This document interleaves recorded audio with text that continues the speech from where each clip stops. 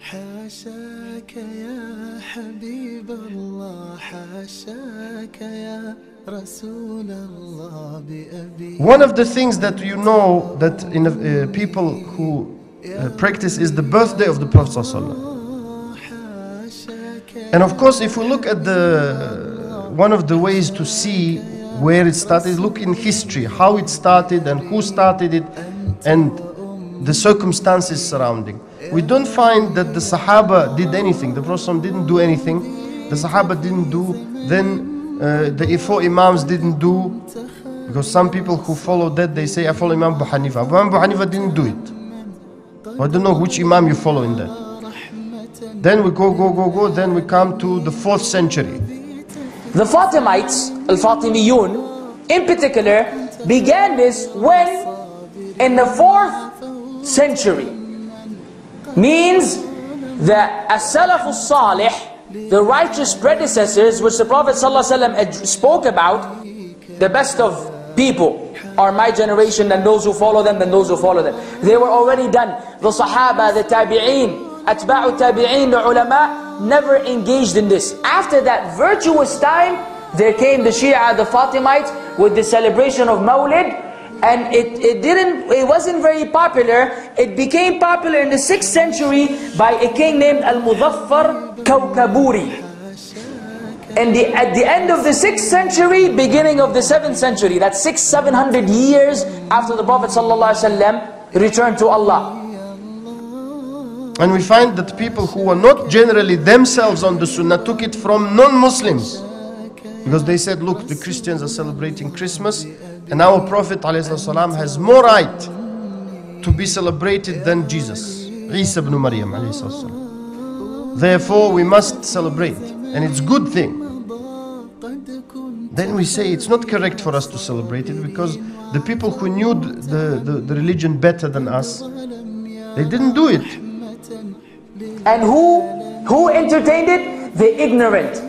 On the top of the list, the Sufis, who were already obsessed with the Christian way of life, with the Christian monasticism, the Christian asceticism, living on their own and living the life of seclusion and the life of carelessness and so on and so forth. Supposedly, they were fascinated with that. And then they reached a point where they loved it, entertained it, and then everything the Christians came up with, they were on their path. So then, the Mawlid became popular.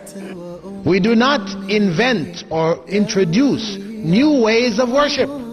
As some people, for example, they want to celebrate the birthday of the Prophet ﷺ. So they say, well, this is something good. Just the idea of celebrating his birthday. What are we doing in the celebration? We're only remembering Rasulullah ﷺ. We're asking Allah to bless him. These are all good things. We remember his seerah, his life, and all this. These are all good things. You say this is not good in Islam? Yes, these things are good things. But to combine them on that day, every year, you have now created something new in the religion. This is bid'ah. We say the sunnah of the Prophet ﷺ is not just what he did, but also what he didn't do. You have sunnah fi'liyah, the sunnah of actions which he did, and sunnah tarkiyah, or sunnah of actions which he didn't do, which are religion, dealing with the religion. The things he didn't do, it is sunnah not to do. Very important. Because if one opens this door, that as long as he said this, he said that, we can put it all together and come up with something which he didn't do, then the religion becomes innovated. You can now change the religion at will. Because I can bring something to you. I say to you, Prophet Muhammad ﷺ said, prayer in jama'ah is worth 27 times prayer by yourself. Everybody knows this. He also said, whenever you enter the masjid, you should pray 2 rak'at, 2 units of prayer, before sitting down. Everybody knows this. Let us put the two together. We come into the masjid. I now suggest to you, let us make Tahiyatul Masjid in Jama'ah.